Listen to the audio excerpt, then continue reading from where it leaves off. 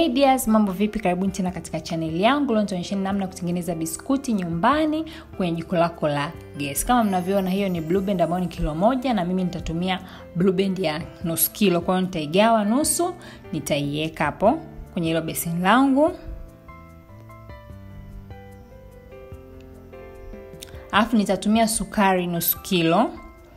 Unaweza ukatumia icing sugar kama unapendelea kile kibox cha icing sugar, ama kama hauna unaweza ukapima tu sukari nusu kilo alafu ukaiblend kama mimi nilivyo blend hapo kwenye blender tu, ili iwe laini, yani isiwe ile sukari yenye particle kubwa, itachukua muda kuchanganyika na kulainika. Ndio maana una blend kidogo sukari yako. Alafu nitachanganya hapo vizuri hiyo sukari pamoja na blue band.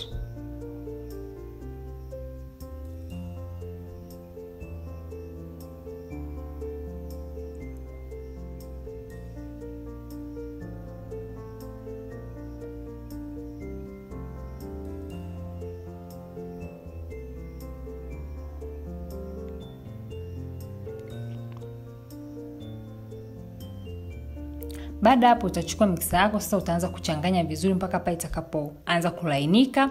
Alafu utaweka mayai 4. Clip ya kuweka mayai bahati mbaya haipo kwa sababu nilikuwa nimesahau kubonyeza record wakati na tengeneza. Kwa hiyo utaweka mayai 4, alafu utaendelea kuchanganya mpaka utakapopata mchanganyiko unakuwa mweupe alafu unakuwa mlaini. Alafu sasa utakapoongezea unga wa ngano.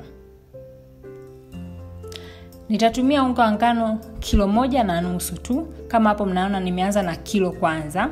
Nimeweka hiyo kilo 1, nimeuchekecha kama mnavyoona hapo. Alafu utachanganya vizuri ile blue band, sukari pamoja na mayai na unga. Baada hapo nitaongezea ile nusu kilo.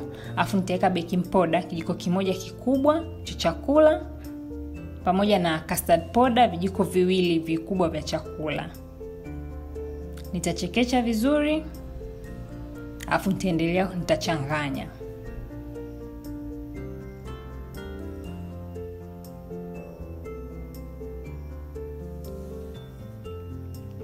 Nitachanganya vizuri, alafu nitaanza kuchanganya na mkono mpaka utakapokuwa hivyo. Hautakuwa mlaini kama unga wa mandazi, utakuwa kama mnavyoona hapo, kama unakatika, lakini utakuwa mgumu vizuri tu kama unavyoona hapo. Usiwe mlaini kama unga wa mandazi. Baada hapo kama mnavyoona hapo, nitaanza kusukuma ili kutengeneza shape tofauti. Nitaonyesha kwa kusukuma na kwa kuweka vidonge vya round. Kwa hiyo nitasukuma hivyo afu nitaanza kukata, kisha unaunga wa kutosha chini kwa sababu hapa inashika sana.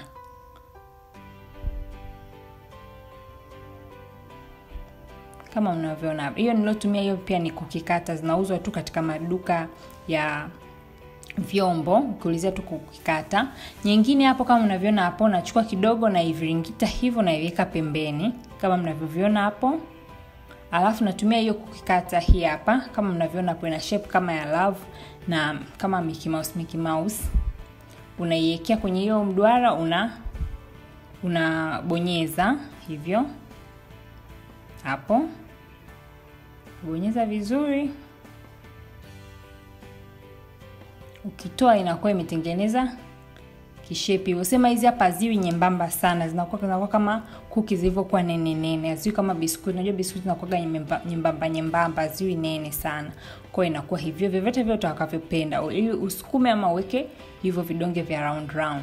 Baada hapo nitachukua sufuria yangu kubwa, nitawekea chumvi, afu nitawekea iko kidude cha chuma. Kama hauna unaweza ukaweka sufuria kidogo kwa ndani, vile sufuria vidogo ambao unajua kwa juu unaweza ukaweka saka mfuniko ama sinia. Utaipreheat kwa dakika 20 mpaka ipate moto, ile joto icreate joto lenyewe. Alafu kama mnavyoona hapa nimetumia mfuniko ambao unaweza ukaingia kwenye hii sufuria kubwa. Unaweza ukatumia pia sinia kama una sinia ambalo linaweza likaingia katika sufuria hiyo kubwa. Utaarrange cookies zako, utaweka chini ya hiyo mfuniko. Nimepaka blue band kidogo afu nikaweka zile cookies. Utafunikia kwa muda wa dakika 35-40 hapo mpaka itaanza kupata rangi ya brown hivyo, na utaona kwamba ni ngumu, haitakuwa soft. Biskuti zako zitakuwa tayari kama hivyo. Angalia usije ukajiunguza kwa sababu huo mfuniko unakuwa una moto sana. Pia hakikisha biskuti zako haziungui, maana hizi ni nyembamba sana. Yaani ikishapata ile brown iliyokolea basi tena inakuwa imeshaungua. Inakuwa ina ladha tofauti. Maana ni nyembamba tu, kwa hiyo ikishapata ule brown tayari. La sivyo utafanya biskuti iwe chungu. Kama mnavyoona hapo zinavunjika vizuri. Kwa baada hapo unaweza ukazipaki tu, usiziache wazi. Asanteni sana kwa kuangalia video hii. Kama umependa usisahau kulike, kama ni mgeni usisahau kusubscribe. Tutakutana tena wiki ijayo. Bye bye.